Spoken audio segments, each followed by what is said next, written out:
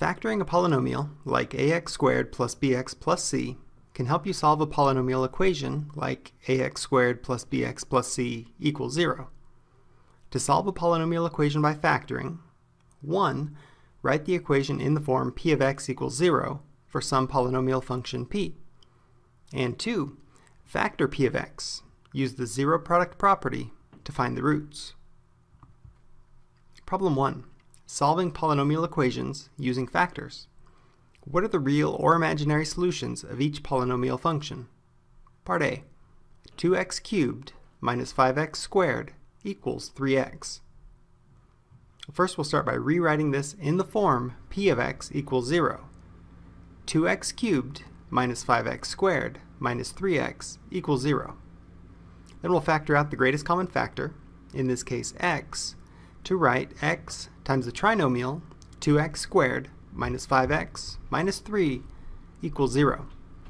And then we'll factor the quadratic trinomial 2x squared minus 5x minus 3 in parentheses to be the product of two binomials, 2x plus 1 and x minus 3. So now our equation takes on the form x times the binomial 2x plus 1 times the binomial x minus 3 equals 0.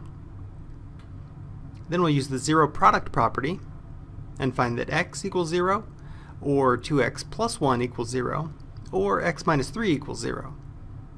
In our equation 2x plus 1 equals 0, x must equal negative 1/2, and in our equation x minus 3 equals 0, x equals 3. The solutions are 0, negative 1/2, and 3. Part B. How about the equation 3x to the 4th power plus 12x squared equals 6x cubed? Our first step, rewrite in the form p of x equals 0. So we'll collect all these terms on the left-hand side and set that expression equal to 0. 3x to the 4th minus 6x cubed plus 12x squared equals 0. And then we can multiply by 1/3, multiplying each term on both sides of the equation by 1/3 to simplify. This now becomes x to the 4th power minus 2x cubed plus 4x squared equals 0. Now we factor out our greatest common factor.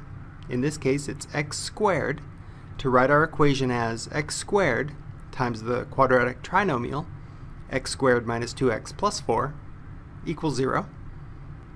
And now we should attempt to factor the quadratic trinomial x squared minus 2x plus 4. But not finding that it factors nicely, we'll continue on, and we'll use the zero product property. Either x squared equals 0, or our quadratic trinomial x squared minus 2x plus 4 equals 0. So, from our equation x squared equals 0, x equals 0, and from our equation x squared minus 2x plus 4 equals 0, we use the quadratic formula to solve. So, x equals the negative of negative 2 plus or minus the square root of negative 2 squared minus 4 times 1 times 4 all over 2 times 1. That simplifies to 2 plus or minus the square root of negative 12 all over 2. That's 2 plus or minus 2i times the square root of 3 over 2. And that's 1 plus or minus I times the square root of 3. So we can state the solutions are 0, 1 plus I times the square root of 3, and 1 minus I times the square root of 3. Your turn, part A. What are the real or imaginary solutions of x squared minus 1 times x squared plus 4 equals 0? Part B. What are the real or imaginary solutions of x to the 5th plus 4x cubed equals 5x to the 4th minus 2x cubed?